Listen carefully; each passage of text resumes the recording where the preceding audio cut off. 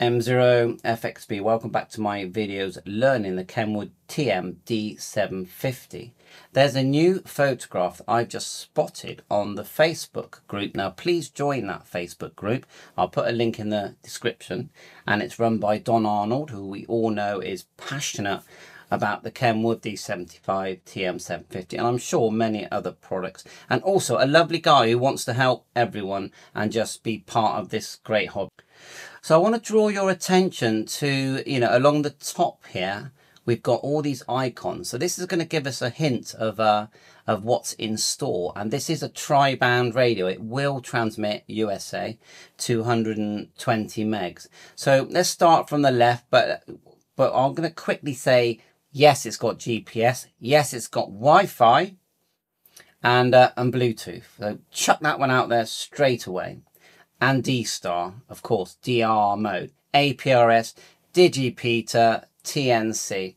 And the screen is virtually identical to the D75, the Kenwood D75, but this radio does do more and it's more powerful. I'll have to double check, but I'm pretty sure it's 50 watt radio. So if you start at the top left, you've got Vox, which means you won't need a PTT if you use Vox.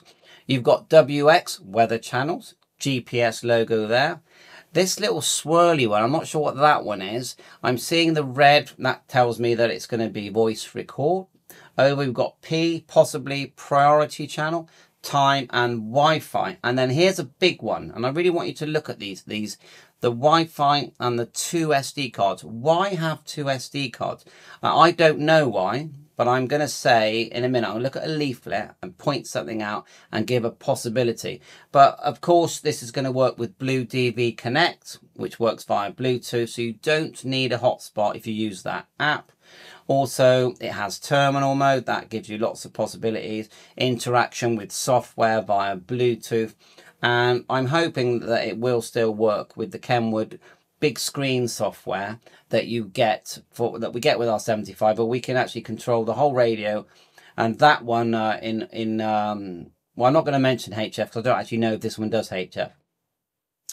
Via the big screen, of course, free software with Kenwood, and it's very good software. Lock button, you've got a little speaker icon there, and then it says here PMS. Tell me what PMS is.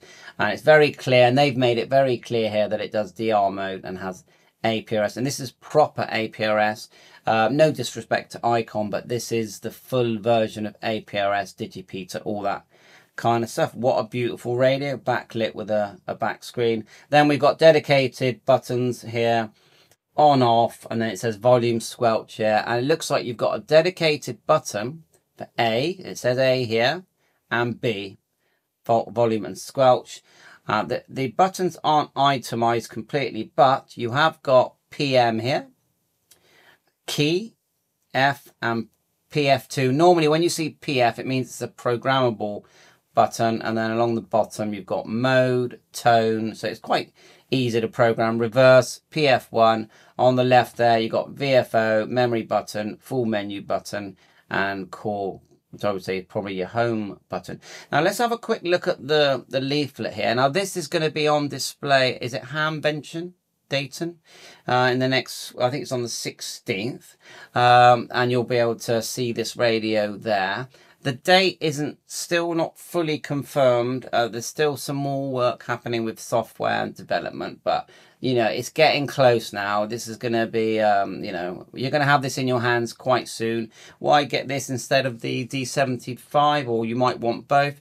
Well, it's mobile, it's a desktop base station, and it's giving you that extra power. And, you don't have to hold it in your hand. It just sits there, and you can, Kenwood microphone. So I really want to draw your attention to this section here, because I think it's crucial. Now, because we've got two SD cards, we've got Wi-Fi. It says here, built-in wireless LAN. Dstar network can be accessed directly and easily using direct mode without the need for external devices. So with Icon radios, we would do terminal mode, but then we would grab a Raspberry Pi, and then we would put the SD card in there with, with the Pi Star image on it, and then, off we go, connected using all the reflectors, yeah, like a hotspot. But This is the key thing here. This is saying that it's built into the device. And now I can't confirm this. No one's confirmed this, but this is my, speculation. And 100% keep an eye on the Facebook page and that.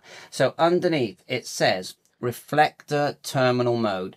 The built-in MMDVM command enables easy access to Dstar reflectors via a Windows PC or Android device using a USB connection to Bluetooth.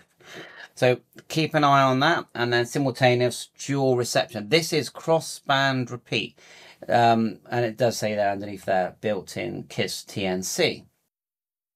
So we'll just end it just saying that you can receive on the A band, have a chat with your friend on the B band, and when you transmit, you will still hear the A band. Not many radios do that. There are radios that do. And this is a big deal. So you've got the Kenwood quality, which, let's face facts, A1 quality, dual band radio, Dstar, VHF, UHF, 220 megs. The crossband is on 2 meters and 70. GPS live receive there. So this is a fantastic device, and you're going to be driving one of the best dual bands ever made here. And remember, this is primarily VHF, UHF band. So give it a go. Please hit the like, subscribe to my channel. Make sure I'll put it in the description that you subscribe to the Facebook group by Don Arnold, and I'll put any other links that I've got here with the leaflets and pamphlets. Thanks so much for watching my channel. Always appreciate it. 7-3, all the best.